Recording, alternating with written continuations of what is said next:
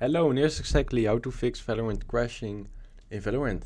Now, let's get into it. So, the first solution is to go to your Valorant icon, right click on it, and then go to properties. Now go to compatibility, and here click on run this program as an administrator. Click on apply, and now click on OK.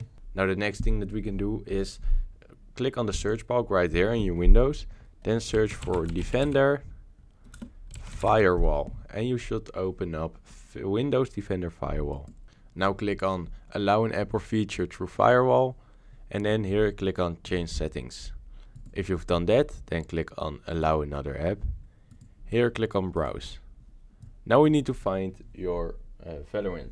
Now you need to go to this PC and then click on the drive where it's installed.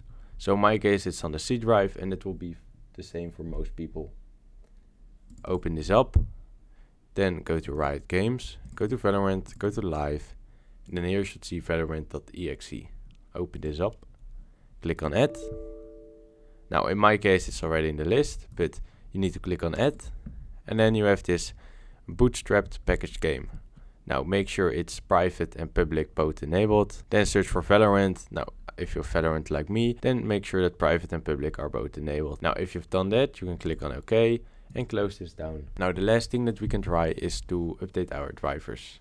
So we're going to go to device manager, and once it's open we're going to go to display adapters. Now if you click on the drop down menu, you will see all your graphics card. So click on your graphics card and then click on update driver. Click on search automatically, and then if it's done, then the best drivers should be installed. Now let's say that Valorant says you need to update your drivers, but you updated it, then you can click on uninstall device, and then you can fully install it again. Now if you've done that, then you can close this down, and then I hope this problem fixed it for you.